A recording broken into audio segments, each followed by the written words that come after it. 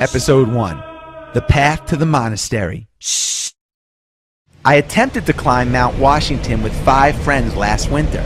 Mount Washington is one of the 10 most dangerous mountains to climb in the United States. I think it has the highest death rate of all mountains. Well, we're halfway up the mountain when we came to base camp.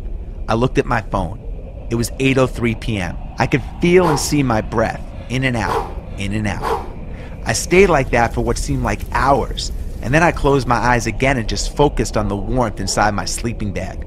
I remained still, just passing the hours in my frigid surroundings. There was no sensation of time, and when I finally opened my eyes, I thought it was a day later. I looked at my watch. It was 8:25 p.m. Only 22 minutes had passed? That was impossible. A thought came to me, the first of several that would lead me to a monastery. This one was as clear as the mountain air, and it was delivered with a voice that was like a whisper in my ear. My relationship with time is out of balance.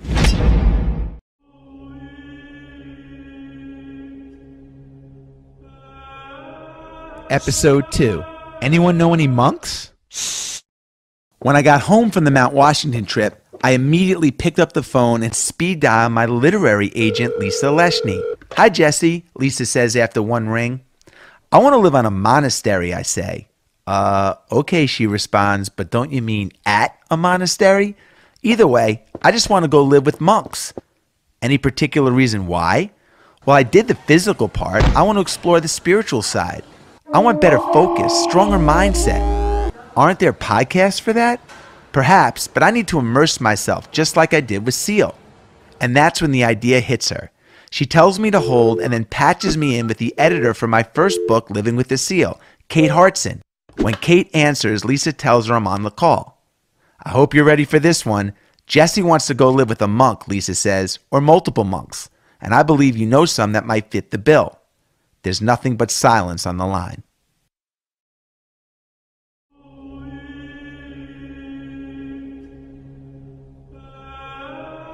Episode 3.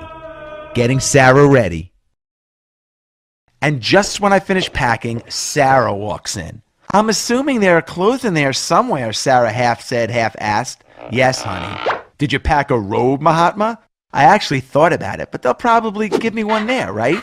I was kidding. I'm not. I'm going full Dalai Lama style. Robe, sandals, the whole bit. "Sandals?" "Absolutely, sweetie." "Isn't this place in Vermont, Jess?" "Upstate New York." "Jesse, it's the middle of March. They probably have 4 feet of snow." "Snow's a non-issue, sweetie. It's 72 and sunny. Mind over matter. Plus, I'll probably be meditating half of the day anyway." "Meditating?" That's a funny one. How do I say this politely, Jess? You can't sit still for half a minute, let alone half a day. Just last week at your friend's wedding ceremony, you kept tapping Orlando's shoulder, and then you pretended to be asleep when he turned around. You're the least likely guy to go to a monastery. "I love you," I said with a kiss, "but I got to go. I'll call you when I land."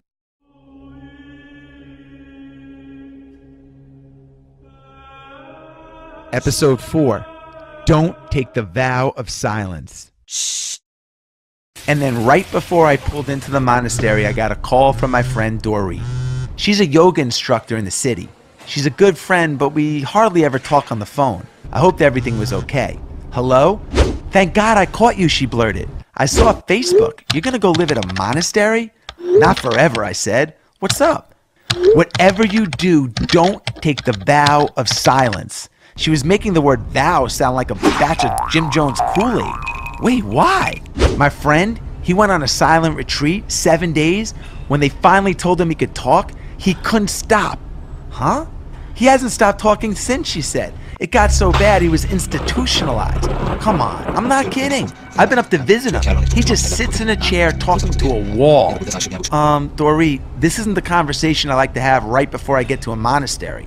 "I'm sorry, but I'm dead serious," she said. "If they ask you to be silent, just say no."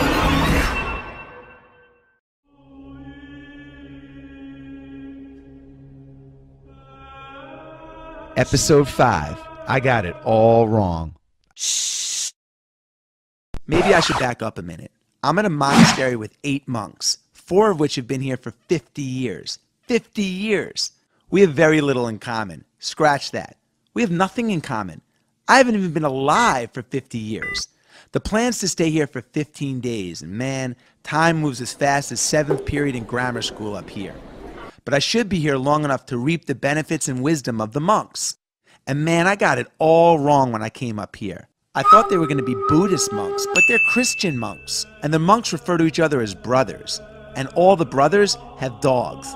And not just any dog. They have big German shepherds.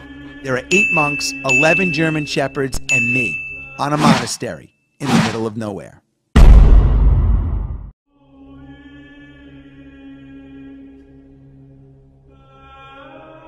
Episode 6. Focus on your mantra. Shh. Brother Christopher told me that services start tomorrow at 7:15 a.m. But it's only 7:15 p.m. now. What do I do for the next 12 hours, I asked. He looked me dead in the eye and he said, "You think." I shut off my lights and I got comfortable in my old monk chair. I set the timer on my phone for 20 minutes and I closed my eyes. I immediately got bombarded by thoughts as I tried to focus on my mantra. What are my kids doing right now? How's my wife doing? Will Millsap resign with the Hawks? It was a constant stream of everything and anything attacking my mantra, but I kept trying.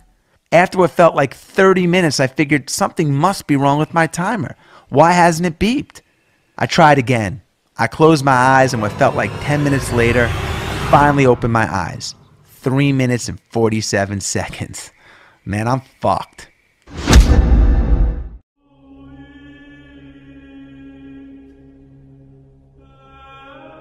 Episode 7.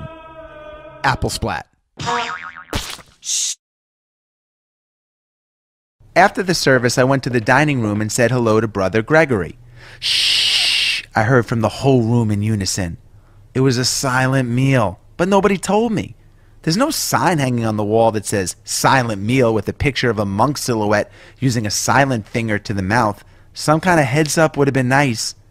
When I sat down to eat, I held the bottom of my seat and hopped forward to bring my chair closer to the table. The legs of the chair accidentally scratched across the kitchen floor as it moved 1 inch. It was loud. The monks, Lenny the intern, and the dogs all looked up at me. I don't think they were mad, but it felt like when someone turns their head at the movie theater, which is the international sign for shut the fuck up. I didn't mean to make that much noise. Once I got situated, I looked around the room. It was like watching a television show on mute. The monks were slowly bringing their spoons to their mouths and eating their oatmeal. They perfected the art of eating without the sound of chewing. They did it with such precision and skill that they didn't make a single sound. Not a slurp to be heard. I was starving, so I grabbed an apple. When my teeth penetrated the red skin of the apple, it sounded like a huge explosion, a fireworks display. Juice squirted out and landed right on the cheek of Brother Thomas. And guess what?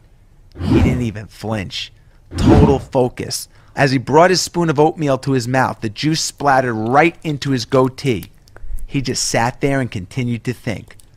But every other monk looked at me. Shh! They all said, together in unison.